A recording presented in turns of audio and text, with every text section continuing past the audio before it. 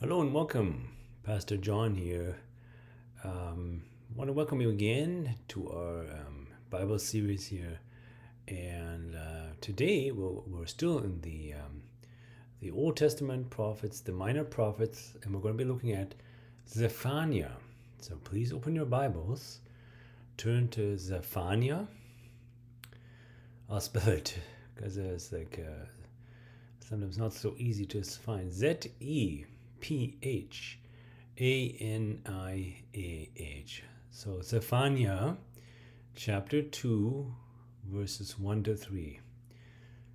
So Zephaniah chapter 2 verses 1 to 3. And here we read. Gather together, yes, gather together, you shameless nation. Gather before judgment begins, before your time to repent is blown away like chaff. Act now, before the fierce fury of the Lord falls and the terrible day of the Lord's anger begins. Seek the Lord, all who are humble, and follow his commands. Seek to do what is right and to live humbly. Perhaps even yet the Lord will protect you from his anger on that day of destruction. God bless the reading of his word. Repent now. Repent now. So the background here is the passage is from the prophet Zephaniah. He's a prophet from Jerusalem, and he's calling Judah to repent. So the book is very detailed. When you look at it and look at others, it has a very detailed structure. So it's a little bit different than the other prophetic books, but that's okay, right? That's just the way it is. Zephaniah prophesied around about 640 to 609 BC as Josiah is king in Judah. So God is speaking through his prophet here, and the prophet's message is about the coming catastrophic judgment against Judah, which you can read about in chapter 1 that precedes this verse. So I encourage you, read the entire book of Zephaniah and look at chapter 1, where the message is like, God's judgment is coming, and repent, right? Repent. So that sets up our passage we're looking at today. So, however, as we see, there's also promise of restoration for the faithful remnant. A remnant, right? A group of people, God-fearing people whose hearts are bent towards God, towards the Lord Jesus Christ as God in the flesh. And so we want to hold fast to that promise, right? So our topic is the call to repent now or face God's judgment when believer and unbeliever will be separated. So verse 1, when it says gather together, that means to assemble to hear God's call to repent. So that's an act of God's divine grace. And in verse 2, we see the time to repent is now. Time is fleeting. There may be no other opportunity to repent later. Yeah. So that's an important thing. Sometimes there's some people may say, oh, well, I'll deal with God and whenever, or later, or when I'm older, or whatever. But you wonder, God only knows how many people may have said that and did not turn to Jesus. And, well, God only knows what happened, if they repented or not, but they may have ended, if they didn't, in eternal hellfire in hell, right? Separated from God. So Luke writes in the book of Acts.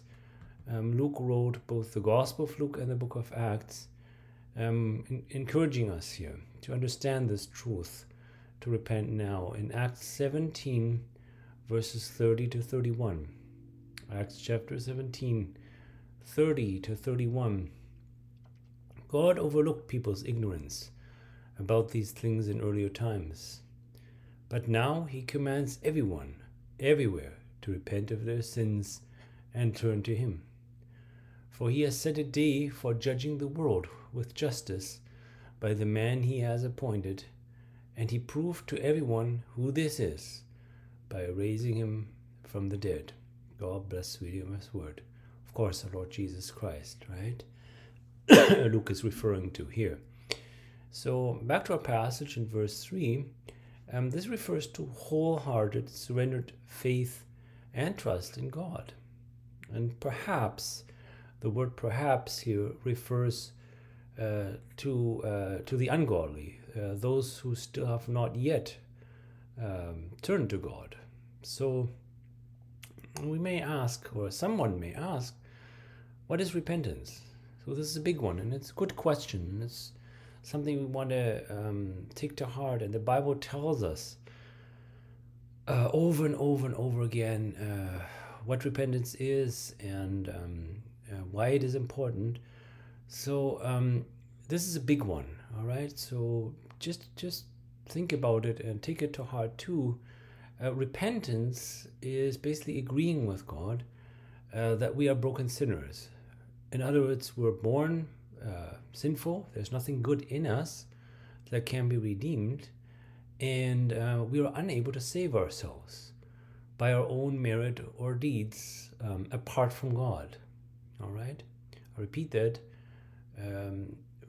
Even though somebody else may teach something different, the truth is the Bible tells us we, in our own strength, are unable to save ourselves by our own merits or deeds apart from God.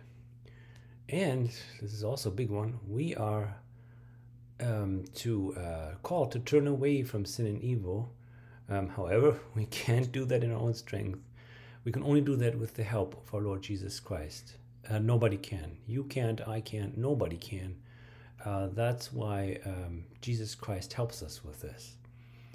So there's another encouragement and admonishment the Apostle Paul helps us with in 2 Corinthians chapter 7, verse 10. Again, there's this distinction between those who turn to God, to our Lord Jesus Christ as God in the flesh, and those who won't. So Paul writes, "For the kind of sorrow God wants us to experience leads us away from sin and results in salvation. There is no regret for that kind of sorrow. But worldly sorrow, which lacks repentance, results in spiritual death." God bless the reading of his word.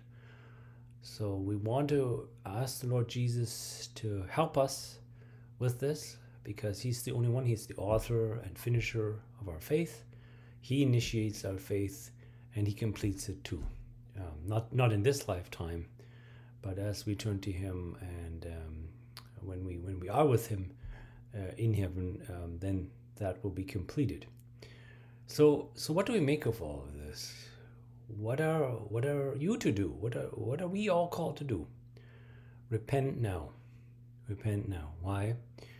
Because without repentance, we remain helpless in this. Right? We're born sinners in our own fallen sin state. Without repentance, we remain helpless in that fallen sin state. Without repentance, without Christ. So 1 John 3:6 tells us, "Anyone who continues to live in him will not sin, but anyone who keeps on sinning does not know him or understand who he is." God bless the reading of his word. So as we let Jesus Christ live in and through our hearts, we still have that sinful inclination. And even though it says here, will not sin, the meaning is that even though we do sin, we know exactly that we turn right back to Jesus and ask him to help us to let him, to Jesus live his life in and through us.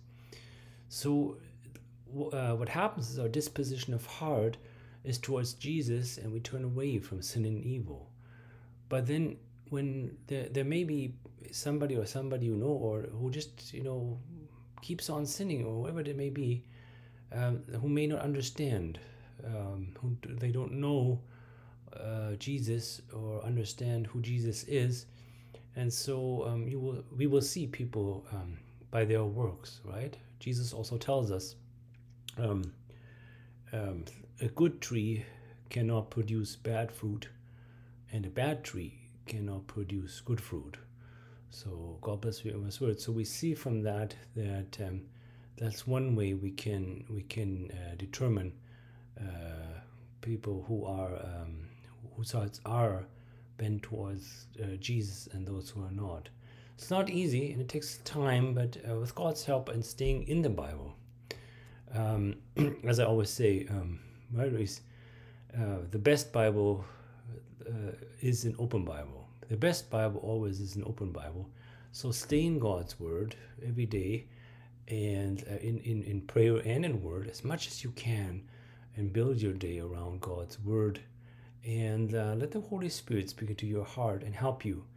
You'll learn more and more how God operates. The Bible is God's heart and mind expressed in His word, and the Bible is true from beginning to end, from Genesis to Revelation. So we have God's word, and Jesus is the word Himself.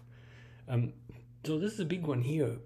Without repentance, so if people are unrepentant, right, there's only eternal judgment left.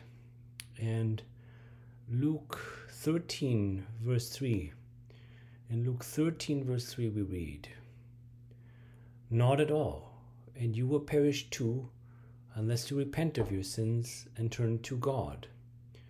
So repenting and turning to Jesus, that leads to eternal life, what we call heaven, right? The Bible tells us a bit about heaven, but actually more about hell, right? And Jesus tells us more about eternal separation and what happens as a consequence as turning away from Him. There's John chapter 3, 16 to 21. That's one of the sternest and firmest warnings. To be aware of that. So Jesus does not want to be eternally separated with us, but unfortunately there will be people who will not embrace God for whatever reason. God only knows, right? So today, now, we can already embrace and grow in our personal relationship with Christ. So basically, humility is where it all starts and begins. Thinking about our theme, repent now, as we were just renewing Zephaniah. So the time to repent is now. So to go about it is humility. That's to be humble. That's where it all starts. And Jesus reminds us here in Luke 18 verse 14, he talks about a person who is self-righteous, legalistic, and someone who is indeed truly repentant. I encourage you. It's the Pharisee and the publican, also known as the Pharisee and the tax collector. Read this yourself. Very encouraging what humility and repentance means. So Luke 18 verse 14, Jesus tells us, "I tell you, this sinner, not the Pharisee, returned home justified before God. For those who exalt themselves will be humbled, and those who humble themselves will be exalted." God bless you in His word. So that's our promise. Jesus calls us here to humility, to repent now. That's the most important thing, and to turn to Jesus while there's still time. May God bless you and keep you.